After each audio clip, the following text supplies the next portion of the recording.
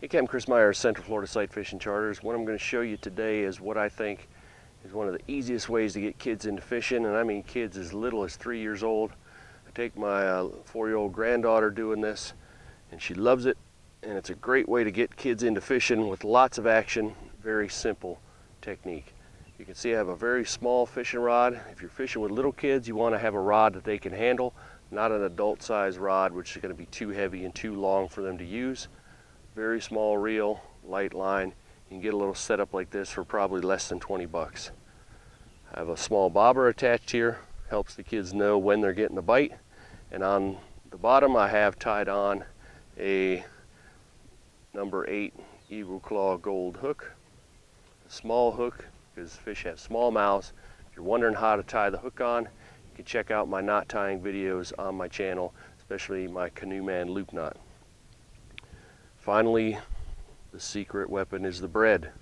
Everybody has bread in their house. We want to use fresh bread, not stale bread. Stale bread is just going to crumble. We need something that's nice and moist and will stay on the hook. Before you start, you can always take your crust of your bread, which doesn't stay on the hook very well. You can throw it out in the area you're going to fish. Helps attract the fish, helps them get into a little feeding frenzy.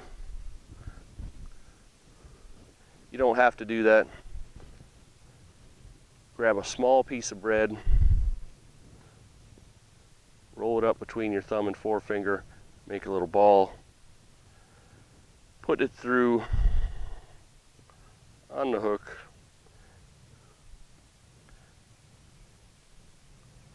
You should end up with something like that. Now you might have to cast for your kids. Maybe they're not big enough to be able to cast out. A lot of times you don't have to go very far.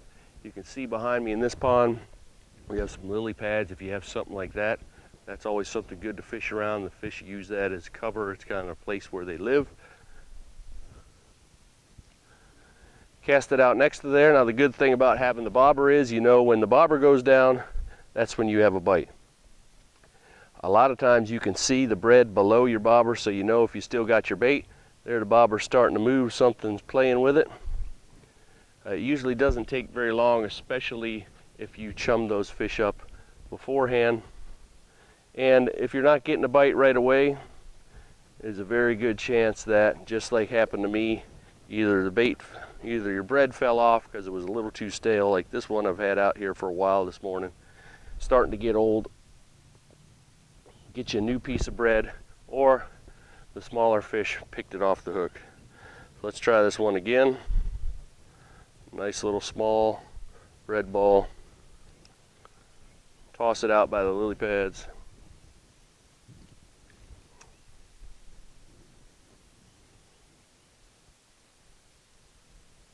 Something's already on it. And that one we missed. So that one had the bobber down. So we made 2 casts, got 2 bites. So even when you're not catching a fish every cast, which you probably don't want your kids thinking that all fishing is a fish every cast, because it certainly is not. But it keeps you entertained because you're constantly getting bites. You're not just sitting there waiting for an hour for a fish to come along and get a bite. This is action-packed, easy fishing. Let's try this one more time.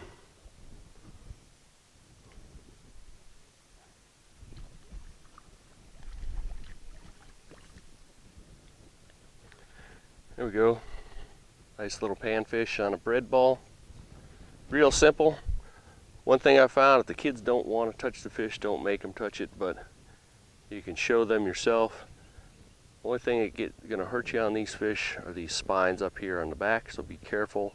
Those things can be sharp, as can the ones down here. So when you're grabbing these fish, you want to be careful you don't get poked by those things. It's best off if you don't even touch them. You just get a pair of pliers and you can grab the hook and pull them off with the pliers.